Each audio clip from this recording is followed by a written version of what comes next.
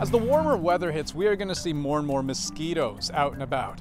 Can they spread COVID-19? After all, they transmit all kinds of nasty things, right? Malaria, West Nile, Zika, and they do this when they bite, although it's more of a poke than a bite.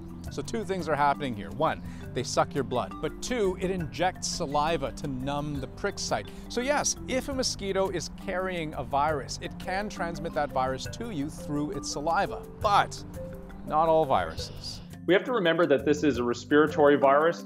There are many other respiratory viruses like influenza and RSV and parainfluenza, and the list goes on and on and on. None of these other respiratory viruses, including the coronaviruses that we know of, are transmitted through mosquitoes. So I think it would be extremely unlikely that this one is.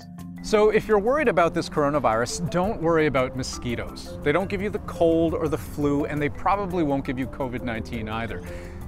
They are still pretty annoying though.